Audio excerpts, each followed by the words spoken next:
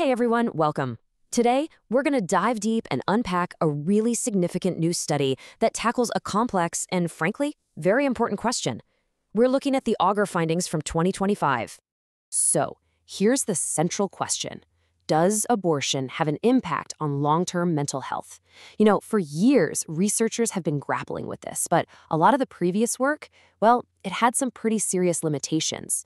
But now, this 2025 study from Augur and her team sets out to give us one of the clearest pictures we've ever had. Let's see what they found out. All right, here's our game plan for breaking this all down. First, we'll look at what makes this study so groundbreaking. Then, we'll get into its incredible size and scale. After that, we'll see how the researchers zeroed in on a really key factor. Then we'll hit the main results, look at a super important distinction they made, and wrap it all up with the study's big takeaway. Okay, first up, let's talk about what this study actually is and, why it's making such waves. So this research comes to us from Natalie Augur and her team up in Quebec, Canada, and it was published in the prestigious Journal of Psychiatric Research. They basically wanted to clear up some of the fog from past studies. Their big goal? To figure out what, if any, are the long-term mental health risks after an induced abortion, and to do it using some really solid, large-scale evidence. Okay, and this next part is what really makes this study a potential game changer. It is all about the massive scope and scale. Seriously, the numbers here are what truly set it apart from what's come before. First off, just look at this number. They analyzed data from over 1.2 million pregnancies. This isn't some small survey. We're talking about a massive population-wide study, which gives their findings some serious muscle. And it's not just the number of people, it's the timeline. They followed these patients for up to 17 years. That is a huge deal because it lets them track potential issues that you totally miss in a shorter study that only looks at a year or two. And on average, the follow-up time for each and every patient was more than 9 years. So you've got this giant group of people tracked over a really long time. That's the powerful combo that forms the backbone of this whole methodology. Now, here's where things get a little tricky, and it's a classic problem in this kind of research. How do you know if mental health issues that show up later are connected to the abortion, or if they're related to something that was already there before? It's a tough nut to crack, but let's see how this team handled it. This is what scientists call a confounding factor, or a pre-existing risk. Essentially, it's something that could be muddying the waters. And in this case, a pre-existing mental health condition is a big one.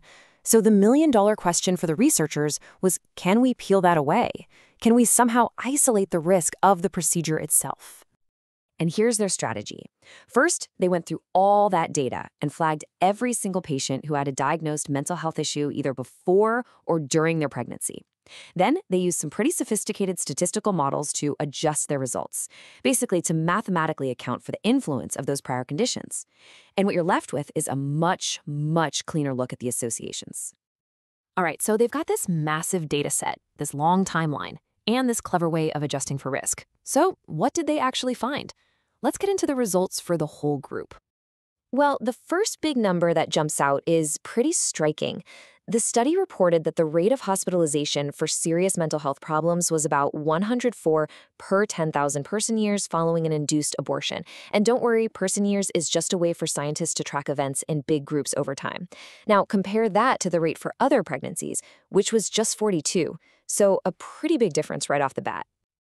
And remember, this is after they did all that statistical work to account for pre-existing conditions. Even with that adjustment, the study found a significantly greater associated risk for all three of the severe outcomes they were tracking. We're talking about an 81% greater risk for psychiatric disorders, more than double the risk for suicide attempts, and get this, over 2.5 times the risk for substance use disorders. But they didn't stop there. They took it one crucial step further. They wanted to know, okay, is this risk the same for everyone? So they split the data into two buckets: women who already had a history of mental illness and women who didn't. And this is where the picture gets really detailed. Okay, so for the women who did have a pre-existing mental illness, the risk of hospitalization was huge, more than 9 times greater. That confirms what we already know, that prior history is the strongest predictor.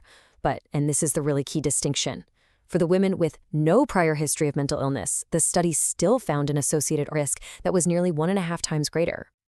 And honestly, this is one of the biggest takeaways from the entire paper. It suggests that while the risk is much, much more pronounced for those with a known history, an elevated association was still there even for women who were, on paper, considered mentally healthy beforehand. So let's wrap this all up. After analyzing over 1 million pregnancies for up to 17 years and carefully adjusting for risk factors, what's the bottom line? What did the study's authors themselves say this all means? All right, let's just run through the core takeaways one last time. The study's conclusion is that induced abortion is associated with a higher risk of being hospitalized for severe mental disorders. That includes psychiatric disorders, substance use, and suicide attempts. And the really critical point is that this elevated risk association was found in patients both with and without a prior history of mental health concerns. Because of this, the authors conclude that these findings shine a light on a clear need for patient screening and support. And that really leaves us with a final crucial thought to chew on. The study points toward a very practical application, using better screening to identify women who could benefit from more support. So it makes you wonder, how might massive population-level data like this actually reshape the future of patient care? It's definitely something to consider. Thank you so much for joining us for this explainer.